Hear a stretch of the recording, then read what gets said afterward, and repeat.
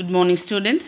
இப்போ நம்ம பார்க்க போகிறது class 11 unit 6 prose the accidental tourist இந்த லெசனோட book back questions பார்க்க போகிறோம். உங்களோட புக்கில் பேஜ் நம்பர் 171ல் இருக்குது. சரியா, வாங்க பார்க்கலாம். Question number 1, give a few examples of Bryson's confused act. அவர் எப்போவுமே ஒரு குழப்பமான மனநிலையிலே இருப்பார். சரியா, இதோட பேராகிராஃபு இதுக்கு முன்னாடி அப்லோட் பண்ணியிருக்கேன், அதையும் போய் பார்த்துக்கோங்க. ஸோ அந்த குழப்பமான மனநிலைக்கு ஒரு 2 உதாரணம் கொடுங்க அப்படின்னு கேட்குறாங்க. Number 1, Bryson went looking for the lavatory in a cinema. அதாவது தியேட்டரில் போய் அவர் அந்த லேவட்டரினா என்னது, டாய்லெட்டுக்கு போகும்போது எப்போ போனாலுமே he used to stand in alley, அதாவது அந்த சந்தில் போய் நின்றுவார் on the wrong side of the self-locking door. அந்த தானாக மூடிக்கும் இல்லையா, அந்த கதவுக்கும் எத்த மாதிரி போய் அதர் சைடில் தப்பான இதில் போய் நின்றுட்டே அந்த டாய்லெட்டுக்கு பாதை தெரியலைன்னு சொல்லிட்டு கேட்டுகிட்டே இருப்பார். சரியா, 2வது, he often forgets, அடிக்கடி இவர் மறந்துடுவார் எதை, his room number, அவரோட ரூம் நம்பர். எப்போ, while staying in the hotel, அதாவது ஹோட்டலில் ஸ்டே பண்ணியிருக்கும்போது அவரோட ரூம் நம்பரை மறந்துடுவார் அடிக்கடி. சரியா, அப்போ மறந்துட்டா என்ன பண்ணணும், and he visits the hotel டெஸ்க்குங்கிறது வந்து இங்கே என்னது, அது ரிசப்ஷனிஸ்ட் இருக்க இடம். ஸோ அங்கே போய் to ask what his room number is, என்னோடய ரூம் நம்பர் என்னப்பா அப்படின்னு திருப்பி அவங்கக்கிட்டே போய் கேட்பாராம்.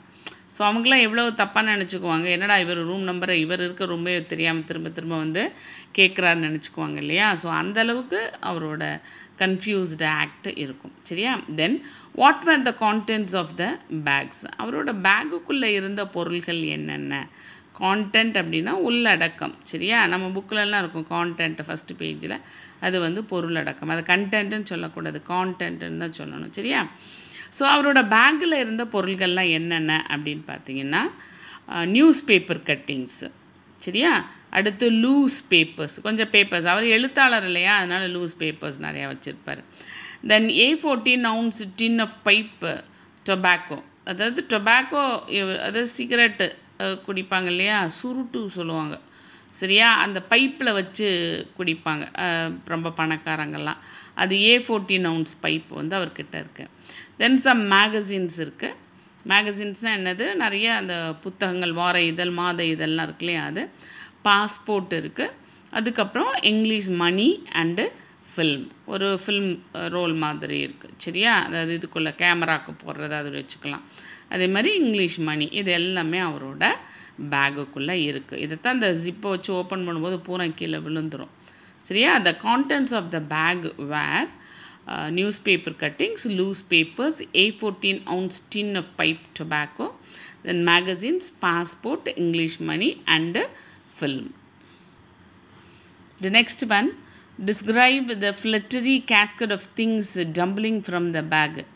அதாவது அவரோட பேக்கிலேருந்து அந்த திங்ஸ் எல்லாம் எப்படி விழுந்தது, சலசலன்னு அருவியிலேருந்து தண்ணி விழுகிற மாதிரி எப்படி இவரோட பேக்குள்ளேருந்து விழுந்ததுங்கிறத டிஸ்கிரைப் பண்ண சொல்கிறாங்க. Point number 1, documents game raining down, அதாவது மழை பெய்யுது இல்லையா, சட மழை பெய்கிற மாதிரி அவரோட பேக்குள்ளேருந்து அந்த டாக்குமெண்ட்ஸ்லாம் விழுந்தது. தென் coins bounce to a variety of noisy அப்ளிவியன்ஸ், இந்த காயின்ஸ் உள்ளேருந்து ஃபுல்லாக பளபளன்னு கொட்டி வெரைட்டி ஆஃப் நாய்ஸ். சரியா, அதாவது ஒரே மாதிரி இல்லாமல் அவங்க காதுக்கு வந்து வேறு மாதிரி கேட்கும் இல்லையா, அது மாதிரி நிறைய ஒரு ரித்தமிக்காக இல்லாமல் நிறைய ஒரு நாய்ஸியாக காயின்ஸ் சொலன்னு கொட்டிடுது.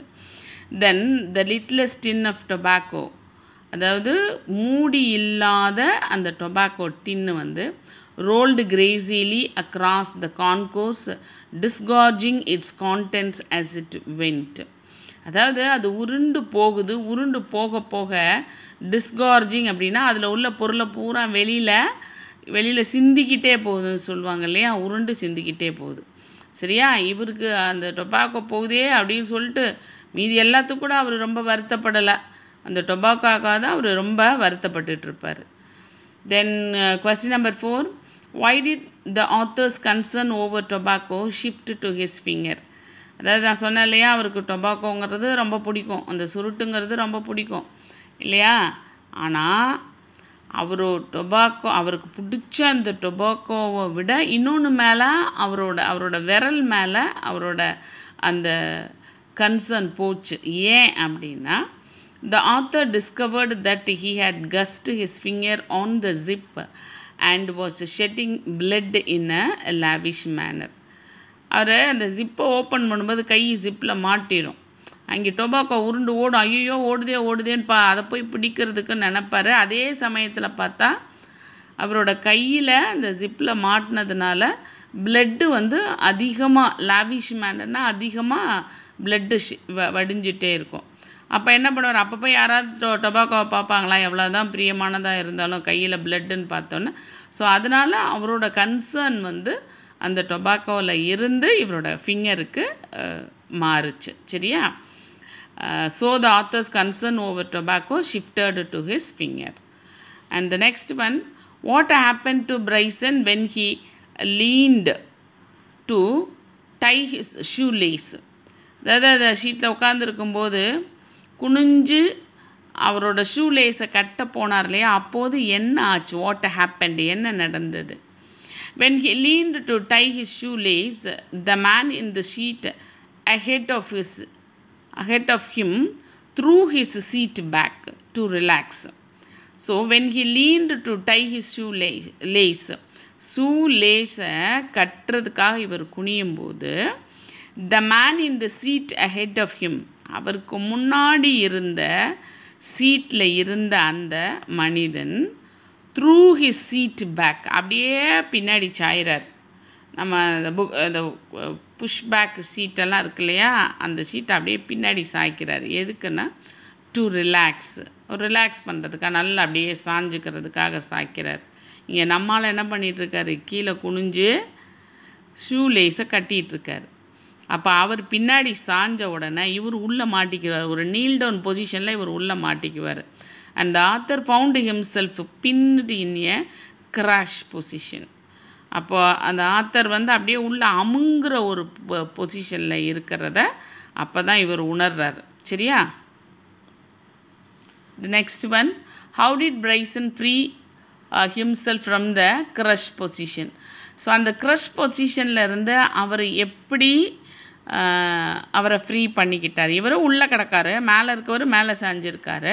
இப்போ எப்படி அவரை free பண்ணிக்கிட்டார்னா, Bryson freed himself from the crush position by clawing the leg of the man. By clawingனா சுரண்டுறது, கையை மட்டும் வெளியே ஏன்னா இவர் ஃபுல்லாக உடம்பு ஃபுல்லாக உள்ள மாட்டிக்கும் இல்லையா, கையை மட்டும் அப்படியே மெதுவாக வெளியே விட்டு, அவருக்கு பக்கத்தில் உட்காந்துருக்காரு பாரு, அவரோட கால் அப்படியே சுரண்டுவார். By clawing the leg of the man sitting next to him, அவருக்கு பக்கத்தில் இருந்த அந்த மனிதனோட கால் அப்படி சுரண்டின உடனே அவர் யதார்த்தமாக பார்ப்பார். சுரண்டோடனே யாராக இருந்தாலும் பார்ப்பாங்கல்ல, அப்படி பார்த்த உடனே தான் தெரியும் ஒரு உள்ளே மாட்டி இருக்குதுன்னு. அதுக்கப்புறம் அவங்க சொல்லி அவரை வந்து ஃப்ரீ பண்ணுவாங்க.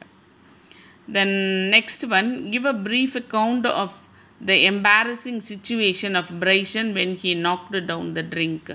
அவர் அந்த ட்ரிங்க்கை வந்து கொட்டிடுவார். இப்படி கொட்டும்போது அவருக்கு எவ்வளோ ஒரு இக்கட்டான, அது என்ன சொல்கிறது, ஒரு எம்பாரசிங் சிச்சுவேஷன் அப்படின்னு சொல்லுவாங்கல்ல, என்ன பண்ணுறதுன்னு தெரியாத அந்த சிச்சுவேஷனில் அவர் எப்படி இருந்தாதுங்கிறத டிஸ்கிரைப் பண்ண சொல்கிறாங்க. Bryson knocked down the soft drinks onto the lap of the sweet little lady sitting beside him twice. அதாவது அவர் பக்கத்தில் ஒரு அழகான லேடி உட்காந்துருக்காங்க, அந்த அம்மா மேலேயே ஒரு தடவை இல்லை 2 தடவை அந்த ட்ரிங்க்ஸை கொட்டி விட்டுருவார். He did not know how it happened repeatedly. இவருக்கே தெரியாது என்ன திரும்ப நம்ம அந்த அம்மா மேலே கொட்டுறோம் அப்படின்னு சொல்லிட்டு. That was the embarrassing situation. Yeah. The next one, what was Bryson's worst accident on a plane? So இவ்வளோ ஆக்சிடெண்ட் ஒன்றா நடந்துட்டுருக்கு இல்லையா, சீட்டுக்குள்ளே மாட்டிக்கிறாரு, அந்த லேடி மேலே வந்து ட்ரிங்க்ஸை இது பண்ணிடுறாரு, ஜிப்பை கலட்டுறோன்னு பூராத்தையும் தூக்கி என்னது அது மேலேருந்து ஃபுல்லாக கொட்டி இவர் கையில் பிளட் வந்து இவ்வளோ ஆக்சிடெண்ட்லாம் நடந்திருக்கு அவருக்கு ஃப்ளைட்டில். இதில் ஒர்ஸ்ட்டு ஆக்சிடெண்ட் எது அப்படின்னு கேட்குறாங்க. Once on a plane flight, when he was writing important thoughts in a notebook, he shucked the end of the pen thoughtfully. அதாவது ஒரு நாள் ஃப்ளைட்டில் அவர் ட்ராவல் பண்ணிகிட்ருக்கும்போது அவரோட தாட்ஸ், அவரோட எண்ணங்களை ஒரு நோட் புக்கில் எழுதுகிறாரு. அப்படி எழுதிட்டு இருக்கும்போதே அந்த பெண்ணோட பின்னாடி பகுதியை வந்து வாயில் வச்சு அப்படியே ஏதோ ஒரு ஞாபகத்தில் அந்த பெண்ணோட பின்னாடி பகுதியை வாயில் வச்சு சும்மா அப்படியே உறிஞ்சிற மாதிரி, ஷக் பண்ணுற மாதிரி வச்சுருக்கார். At the same time, he was engaging a conversation with an attractive lady in the next seat. அப்படியே லேடிஸை பார்த்தாலே ஒரு மாதிரி இருக்கும்ல, அப்போது வந்து அவர் என்ன பண்ணுவார்னா வாயில் பேனா வச்சு உறிஞ்சிட்டே அந்த லேடிகிட்ட ரொம்ப நேரமாக பேசிகிட்டே இருப்பார். He amused her for nearly 20 minutes. ஒரு 20 நிமிஷமாவது அந்த அம்மாக்கிட்ட பேசிகிட்டே இருப்பார். Then he went to the laboratory where he discovered that the pen had leaked and his mouth, chin, tongue, teeth and gums remained navy blue for several days. அதுக்கப்புறம் தான் இவர் வந்து என்ன பண்ணுவார், அந்த மாட்ட 20 நிமிஷம் பேசிகிட்டே இருந்துட்டு பாத்ரூம் போகலான்னு போவார். அப்போ போகும்போது தான் பார்ப்பார் இவரோட வாய், பல், அந்த முட்டுவாயின்னு சொல்லல அங்கே அதோட கம்ஸ் எல்லாமே பார்த்திங்கன்னா நேவி ப்ளூவாக. இவர் அந்த அம்மா என்ன நினச்சிருக்குன்ட்டு அப்போ தான் இவருக்கு ரொம்ப பகீர்னு இருக்கும். அம்மா அவ்வளோ நேரம் அந்த அம்மாட்ட சிரிச்சு வச்சு பேசிகிட்டு இருந்தோமே, ஐயோ இப்படி ஆயிடுச்சேன்னு சொல்லிட்டு ரொம்ப சங்கடப்படுவார். அந்த நேவி ப்ளூ வந்து ரொம்ப நாளைக்கு அவரோட வாயிலே இருந்துச்சான், அவ்வளோ சீக்கிரத்தில் அது போகவே இல்லை. And this was பிரைசன்ஸ் worst accident on a plane. இதுதான் அவருக்கு பிளேனில் நடந்த ரொம்ப worst accident. Then what did Bryson wish to avoid in his life? அவரோட லைஃப்பில் எதை அவாய்ட் பண்ணணும்னு நினைக்கிறார்? Bryson wished to avoid his clumsy behavior in his life. So இந்த மாதிரி ஒரு விகாரமான பிஹேவியர் இவர்கிட்ட இருக்கு இல்லையா, எதை பார்த்தாலும் கொட்டி விடுறது, பதட்டத்தில் எல்லாத்தையுமே தூக்கி எறிகிறது, அந்த மாதிரி ஒரு பிஹேவியர் இருக்குல்ல, ஒருத்தர் மேலே திரும்ப திரும்ப ட்ரிங்க்ஸை கொட்டுறது, சும்மா வாயில் பேனா வச்சுட்டு வாய் பூரா இங்க் ஆகிறது, இந்த மாதிரி ஒரு கிளம்ஸி பிஹேவியர், அதை பூரா அவர் அவாய்ட் பண்ணணுன்னு நினைக்கிறார். ஆனால் அவரால் முடியலை. The next one, how would staying away from liquid mischief benefit. அதாவது அந்த லிக்விட் அடிக்கடி இவர் கொட்டிகிட்டே இருக்கார்ல, இதுலேயும் ஒரு பெனிஃபிட் இருக்குது. அதிலேருந்து வந்து இதிலேருந்து அவர் அவாய்ட் பண்ணணும். அவாய்ட் பண்ணால் இவருக்கு என்ன பெனிஃபிட் இருக்குது? இந்த ட்ரிங்க்ஸை லிக்விட் மிஸ்சீஃப் அப்படிங்கிறது வந்து அந்த லிக்விடை வந்து இவரை அடிக்கடி கொட்டுறது. ஸோ இந்த லிக்விட் பக்கத்திலே போகாமல் இருந்தால் அவருக்கு என்ன பெனிஃபிட்? லிக்விட் பக்கத்தில் போனாலே இவர் அதை கொட்டிடுறாரு இல்லையா, போகாமல் இருந்தால் என்ன பெனிஃபிட் இருக்கும் அப்படின்னு கேட்குறாங்க. Staying away from the liquid mischief would benefit by reducing the laundry bills. At least அவரோட லாண்ட்ரி பில்லாவது வந்து குறையும். இவர் கிட்ட போனால் தானே மேலே கொட்டும், லாண்ட்ரிக்கானுக்கு அதிகமான காசு கொடுக்கணும். கிட்டவே போகாமல் இருந்துட்டால் லாண்ட்ரி பில் வந்து குறையும் அப்படின்னு சொல்கிறாங்க. தென் why did the clerk say that Bryson was not entitled to flyer miles? அதாவது ஒரு ஃப்ளையர் மைல்ஸ் கொடுப்பாங்க இல்லையா, அடிக்கடி ஃப்ரீக்வெண்ட் ட்ராவலர்ஸ்க்கு வந்து ஒரு கன்செஷன் கொடுப்பாங்க. அது வந்து இவரால் அந்த கன்செஷனை வந்து வாங்கவே முடியாது அப்படின்னு அந்த கிளார்க் சொல்லுவார். ஏன் சொல்கிறாரு? கொஸ்டின்லேருந்து எப்படி இங்கே ஆரம்பிச்சிருங்க. The clerk said that Bryson was not entitled to flyer miles because, இது வரைக்கும் கொஸ்டினில் வந்துடும், because the ticket was in the name of B. Bryson. Ticket வந்து எந்த பேரில் இருக்குது? பி பிரைசன் இருக்குது. சரியா, பில் பிரைசன் வரும் அவரோட பேர். அவரோட பேர் வில்லியம் பில் பிரைசன் அப்படின்னு வரும். சரியா, இதில் வந்து அவரோட டிக்கெட்டில் வந்து என்ன எடுத்திருக்காங்க? பில் பிரைசன், அதாவது பி பிரைசன் அப்படின்னு எடுத்திருக்காங்க. ஆனால் அந்த ஃப்ளையர் கார்டில் வந்து என்ன எடுத்திருக்காங்கன்னா வில்லியம் பிரைசன். ஸோ மொத்தம் 3 பேர். அது கார்ஜின் இன்னொரு பேர் வேறு வரும் அவருக்கு. சரியா, இப்போது இது வந்து டிக்கெட்டில் வந்து பில் பிரைசன் எடுத்திருப்பாங்க, அவரோட கார்டில் வந்து டபிள்யூ பிரைசன் இருக்கும். அதனால் வந்து நீங்கள் வேறு உங்களுக்கு வந்து அந்த ஃப்ளையர் மைல்ஸ் வந்து உங்களுக்கு கிடைக்காதுன்னு சொல்லிடுவாங்க. சரியா, ஸோ இந்த கொஸ்டின்ஸை பூரா படிச்சுக்கோங்க. கண்டிப்பாக இதிலேருந்து ஒரு கொஸ்டின் வரும். Thank you, have a nice day.